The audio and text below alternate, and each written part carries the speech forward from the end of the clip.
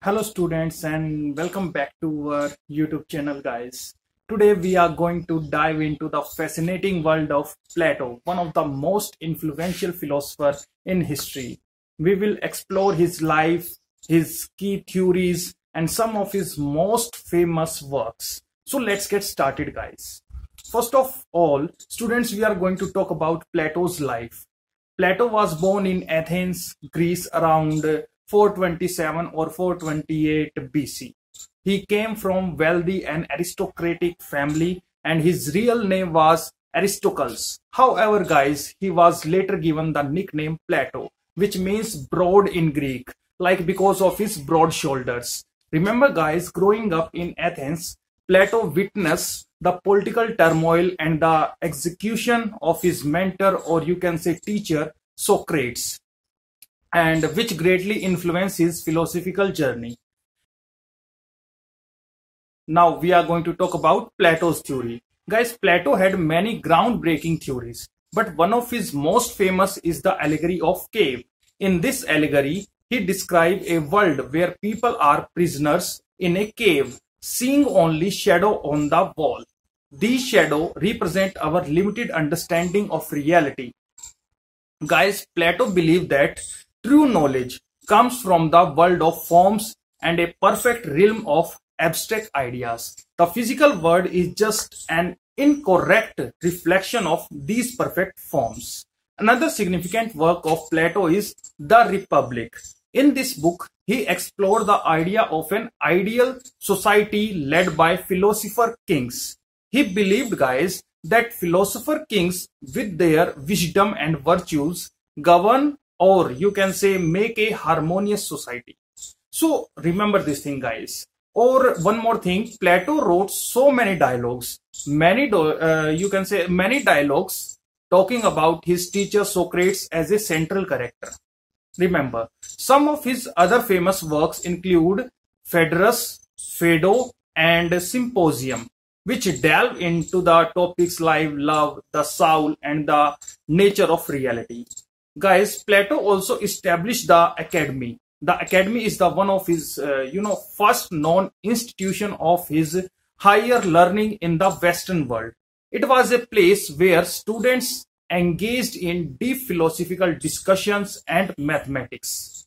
Now students, I am going to tell you certain extra things related to Plato concepts on theory.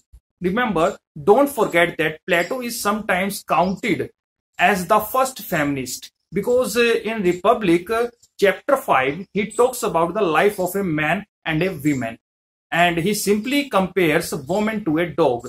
He says that as even a female dog has certain responsibility, if she cannot go for hunting like the male dog, she takes care of the puppies. This is how a woman also takes care of the home affairs, or you can say household affairs. So woman is equally participating in the task which is shared by male, just like male goes for hunting. Now question comes that what woman does. So she is working in household, she prepares the food, she arranges the family and everything. So he says that woman must be respected. Now the first thing is that Plato is someone who says that woman should be given respect because woman is equally participating the whole task of the family and is supporting husband or the male counterpart, so that they are in a way that they exist and they have their own sharing. So this is what you have to remember, because if they ask you the question in the exam that which of these writer or which of these books can be picked up as one of the first texts or writer dealing with feminism, so Plato's Republic chapter 5 deals with feminism. Now the next thing is, as I told you, that he said poetry should be banned from ideal republic, that poetry is twice or thrice removed from reality. That is not the only reason. Now let's take an example. A poet is inspired by the worldly beauty or beautiful mountain, like right? Okay, for example, he is inspired by a beautiful mountain and that beautiful mountain was created by God. That means it is a copy, right? So the mountain, which is already a copy, and it has an image in God's mind. So you can say the copied image is again a copy, and then he writes a poetry on the mountain, which is the second copy. And when it reaches to the critic, he attempts his own ideologies and put his own, perspection, and applies his own mindset that makes it third copy. So poetry sometimes become thrice removed from reality, and sometimes it become twice removed from reality. Now Plato says that poetry is effeminate in nature. That means it is feminine. That means poetry makes you weak. Poetry makes you emotional. And that is the reason he says that poetry should be banned from ideal republic. He says that this is the time where the youngsters, the youth, they are supposed to be strong and tough. But if we ask them to read poetry, if we ask them, go through lyric songs and other kinds of songs, the feminine quality of poetry will make their hearts feeble and they will eventually become weak. Now, second thing is Plato says that poetry is mother of lies. He says that poets are always in dreaming and they have lots of daydreams. They talk about future, they talk about a better life, but they never ask us or they never vote for it. Remember guys, Plato was an idealist and he was of the view that instead of talking about a beautiful life, one should start working for it. He simply says that poets make us visualize dreamy things.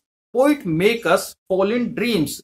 Poet take us far away from the reality of the world, and it simply diverts our attention from the exact reality. So he simply says that poetry should be banned because it is the mother of lies. It does lots of fake promises. Then second thing, he says that poetry has a moral nature, but it does not give a good message. So here you have to remember this thing, that this is the time of Plato. So there were no poets like Shakespeare, Milton, or you can say John Donne or T.S. Eliot. So at Plato's time, only tragic poetry was accepted. So the Plato says that poetry gives you a wrong message, or you can say immoral message. Now question comes that how poetry gives you wrong message.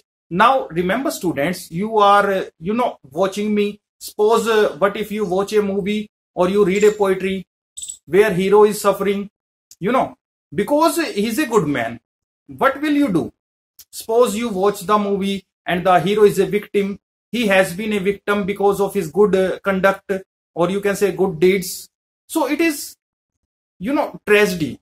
Okay? Obviously, a tragedy simply means that something is bad happening in the life of a good man. So what will you get a message? You will feel pain. You feel bad for the hero. Now suppose I make you watch hundreds of movies where good men are suffering, tragic poetries or tragic movies or tragic drama, or make you watch all these things again and again. Gradually you will change your mindset and you will start telling others that being good is not good for you. So in short, the modern age is not for good men, or nobody accept goodness. Why do you say so? Because we have seen lots of tragedies. So Plato says that poets are talking about tragedy, showing the tragedy of a good man that eventually gives message that being good is not good for you and you will be a victim. Then the next thing we have is that Plato simply says that poetry invokes emotions and it makes you weak. Here he says that poetry is feminine. It simply touches the heart and invokes momentary emotion. Momentary emotion is means, for example, when you go to watch a movie like Border or LOC, you come back planning to join army. It is like 1 or 2 days. For 1 or 2 days you are army officer. Then you go to watch another movie dealing with cricket, and 1-2 days you are in emotion to be a someone else. So he says that poetry invokes momentary emotions, and momentary emotions cannot be trusted. So these are certain reasons that he says poetry should be banned from the ideal republic. Now here guys, I tell you something very, very important. We all know that Plato banned poets from ideal republic. We all know that Plato was an idealist. We all know that Plato has written books like Dialogues and Republic. But remember this thing. There are two types of poet that Plato has accepted and is agreed. He is happy with the concept that two types of poet can be accepted. So he accepted only two types of poet. The first type is the poets who are celebrating famous people, means the man, those who are doing good, the people, those are doing good in respective lives, the people, those who are doing good for society, the people, those who are doing good for others. So according to Plato's opinion, the two types of poets are who are accepted. First one is man who praises others, like the good people. So the man who writes panegyric, if we talk about panegyric is the praising poem, when you praise others. Second is hymns to God. Hymns to God means they worships. So two types of poets are accepted. Those who write panegyric to famous men and hymns to God. And remember, it is line by Plato. Panegyric to famous man and hymns to God. So remember this thing. If they ask you a question in NET exam, you have to remember the panegyric writers and hymn writers. They are simply accepted by the Plato. So remember students, they do not ask a lot of questions from criticism in NET exam.